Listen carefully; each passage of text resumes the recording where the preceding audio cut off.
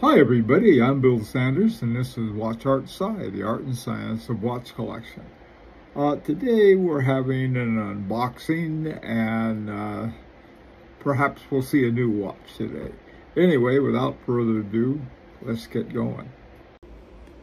Well, here we go with an unboxing. This is what I received. It's in a box. It's not too big, but it's big enough. One of the things that I wanted to suggest to everyone is when you get a watch in a box, take the shipping bill out in case there's anything wrong with it. This will your shipping information will still be in one piece. Okay, so let's get started on this thing. The first thing I want to do, I want to tear this off so that I can get to everything. And then here, we'll just my tactical knife. It looks for bears and so forth.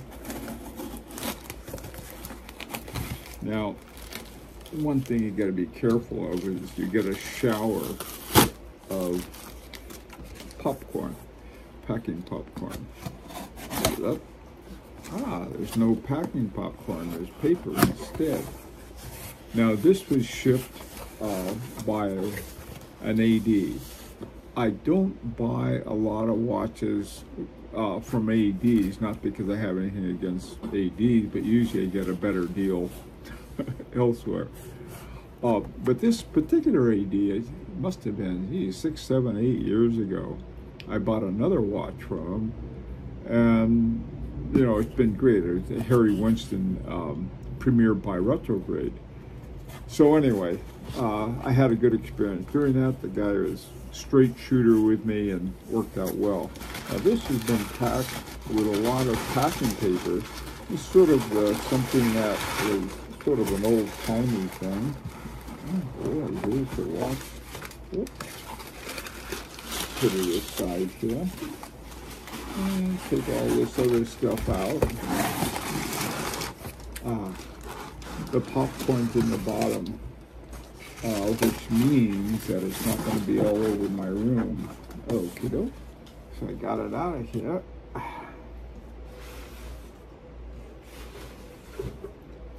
Now, here's the box. Let's see what's in it. Don't want to give it away too quickly. Hang on a second.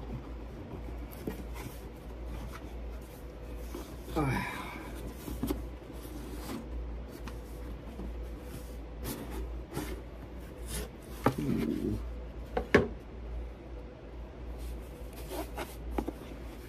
This looks like a nice one.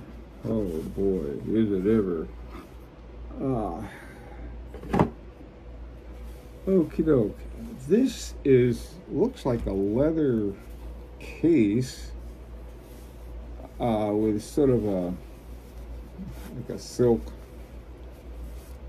stocking around it. Let's see what's in here.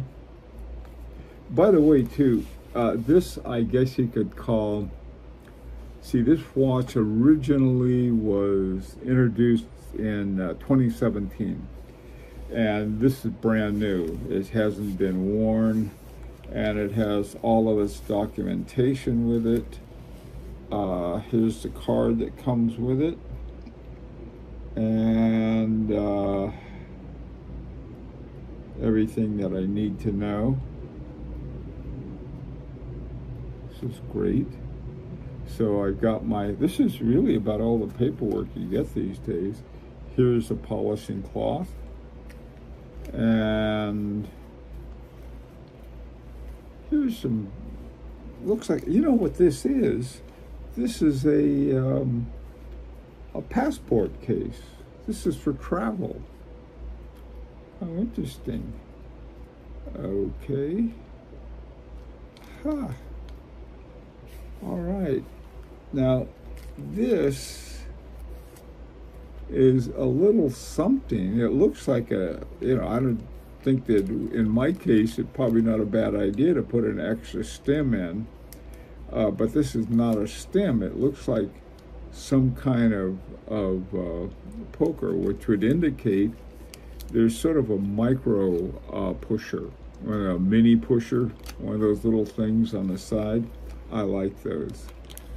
Okay, so I've got this, and I'm going to put everything back, kiddo, and let's see what's in here.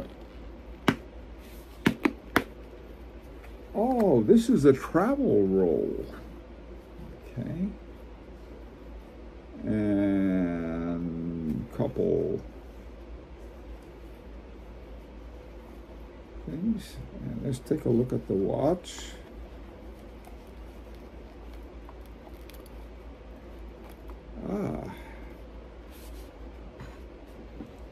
The watch comes with a deployant band to it. Probably have. And here's my new watch.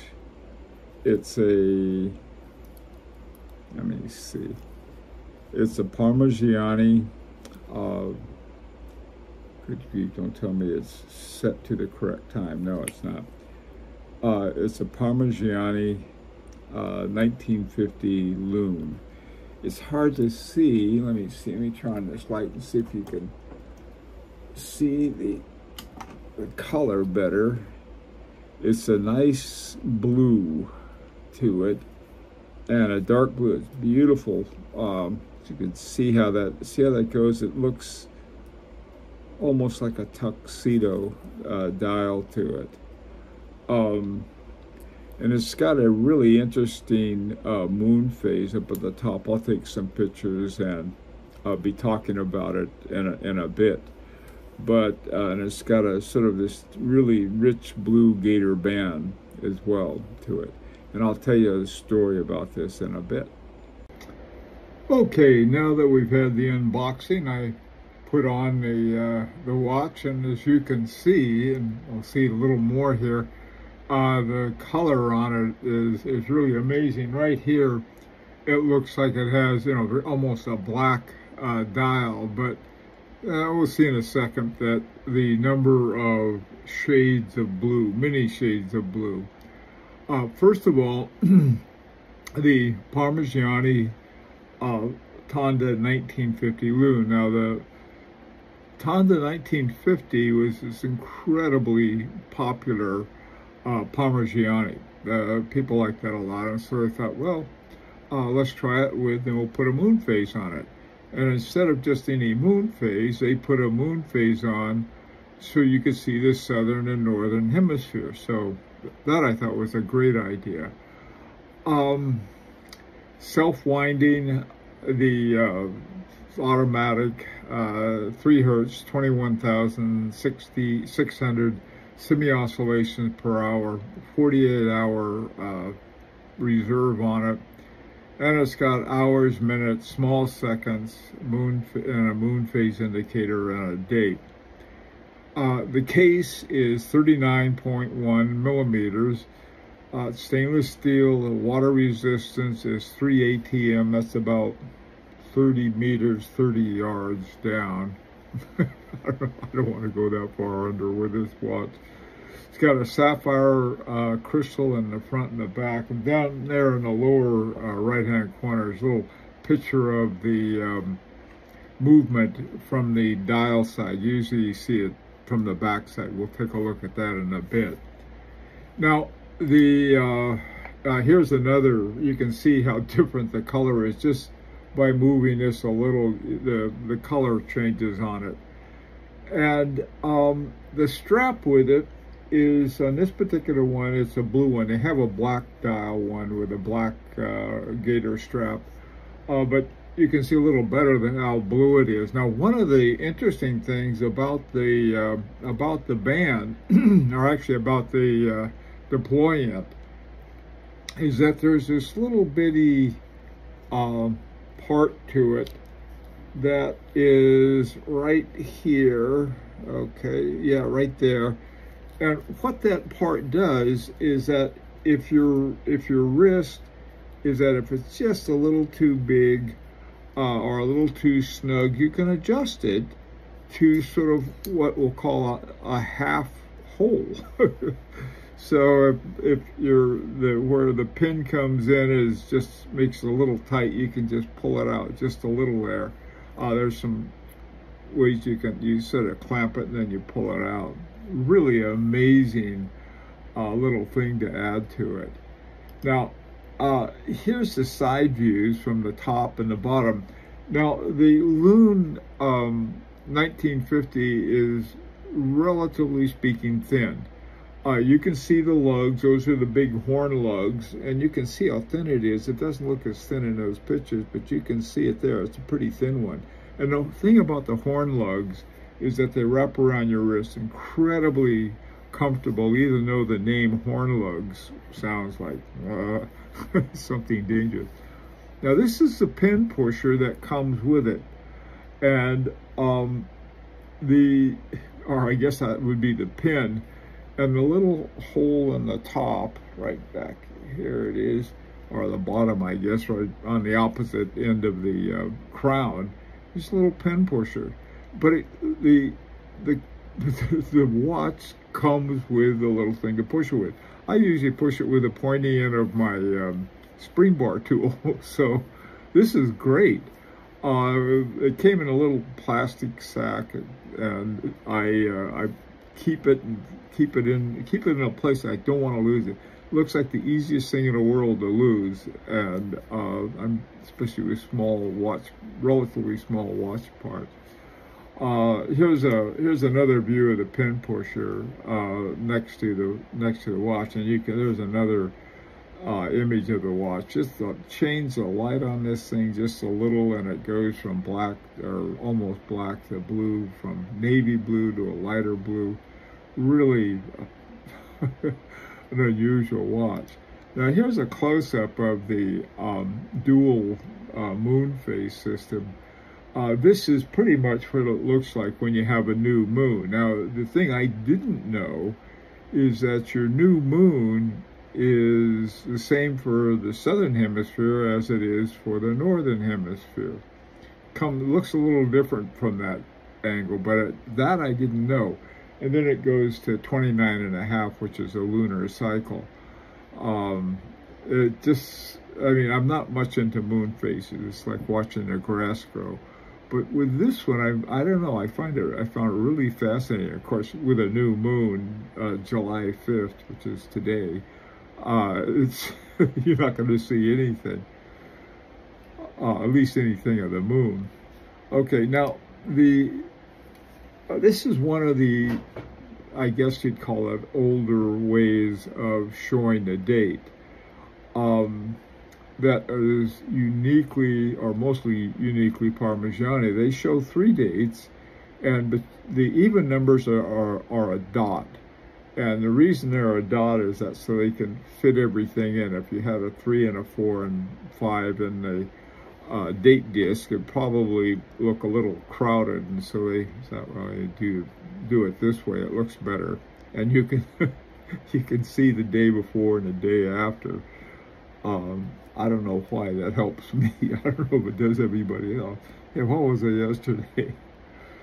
Okay, now finally, this is from the back, and I put this on top of the, I guess the cleaning cloth or the polishing cloth that comes with it, and they have an embedded, embossed PF or Parmigiani Feuillet. Just this big old thing. So it's sort of a gray looking on there. There you can see the rotor. It's a platinum micro rotor, and it has the grained orge motif, which is a barley corn motif, which is, I think, the same motif is on my big rotor. I have a 22 karat gold rotor on my Kalpa, which is an older one when gold was more affordable. Wasn't that old, it was from early 2000s somewhere. And but this one you can see the movement. It's sort of interesting. The great big plates on it sort of cover up most of it, to tell you the truth. but they're spread a little so you can see some of the wheel train, and of course you can see the on the balance cock, you can see the balance wheel below it. One of the things I've never been crazy about micro rotors is that they take up more room for the balance wheel. I like big balance wheels. But, you know, the same is true with dual barrels, and I never seem to whine about that.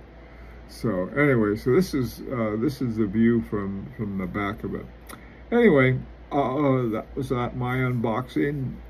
And naturally, I'd love to hear from you. By the way, too, this was a watch, which is I'm not bragging about it, I'm simply saying one way to make something more affordable. This one was brand new, but it's from a discontinued line. A lot of the things at Parmigiani are getting discontinued because the new guy is sort of trying to come up with a new look. And this is one of the ones that what I guess they consider to be the old look. And so you might want to, if you like this watch, take a look around. There may be some brand new ones available at a very, very good price. This is an opportunity to subscribe if you like. And until next time, this is Bill Sanders for Watch Outside, the art and science of watch collection.